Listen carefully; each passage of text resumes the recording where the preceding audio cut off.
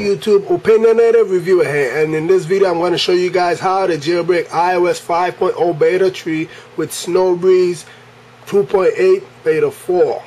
Now you're going to need three things for this. You're going to need the Sn0wbreeze 2.8 beta 4, you're going to need the iOS 5 beta 3 IPSW4, the iDevice that you're jailbreaking, and you're going to need iTunes 10.5 beta 3.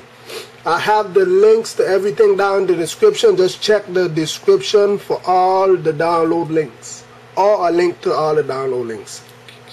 So first thing you're going to do is right click Sn0wbreeze, click properties, click compatibility, run this program in compatibility mode for Windows Service Pack 2. Check run this program as an administrator, click apply, and then click OK. So now you're going to run Sn0wbreeze, click OK, close credits, click next, browse for that iOS 5 beta 3 firmware that you downloaded from the links provided. Let Sn0wbreeze try to identify it. Sn0wbreeze already identified. We're going to click next. And all these modes preserve your baseband, so you don't have to worry about a baseband update. And this is the best jailbreak if you want to unlock after you finish jailbreaking. So we're just going to select simple mode, because there's nothing really to select this, given the fact that it's a tethered jailbreak. So we're going to let Sn0wbreeze work its magic, and we're going to come back after Sn0wbreeze is finished. Now that Sn0wbreeze is finished, we're going to click OK. And we're going to get ready to put our iDevice into DFU mode.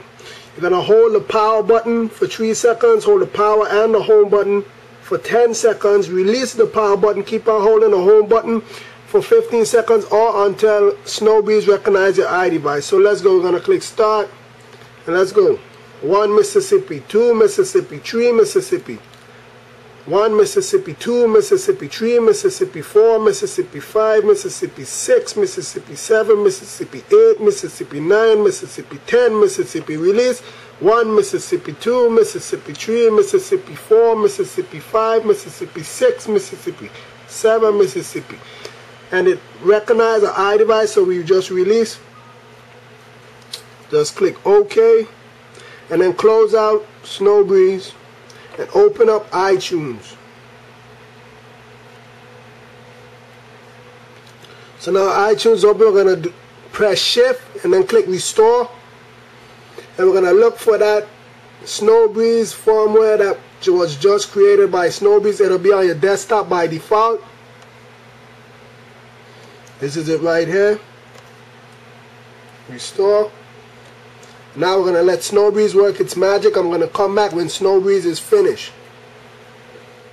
So now that iTunes is finished, you're going to realize that your Cydia and your Safari is crashing. Don't worry about it. That's normal for tethered jailbreak. So now what we're going to do is boot it up with iBooty. So you're going to locate the iBooty folder and launch it. It's going to be on your desktop by default. Select your device, which should be the only one, and you're going to click start and get ready to put your iDevice into DFU mode. So now 1 Mississippi, 2 Mississippi, 3 Mississippi, 1 Mississippi, 2 Mississippi, 3 Mississippi, 4 Mississippi, 5 Mississippi, 6 Mississippi, 7 Mississippi, 8 Mississippi, 9 Mississippi, 10 Mississippi. Release. 1 Mississippi, 2 Mississippi, 3 Mississippi, 4 Mississippi, 5 Mississippi, 6 Mississippi. And iBooty recognizes iDevice, so you just release and let it work its magic. And that's it. Your Cydia and your Safari should now be working like normal. May the jailbreak force be with you. With that being said, please rate, comment, subscribe. Have a nice day.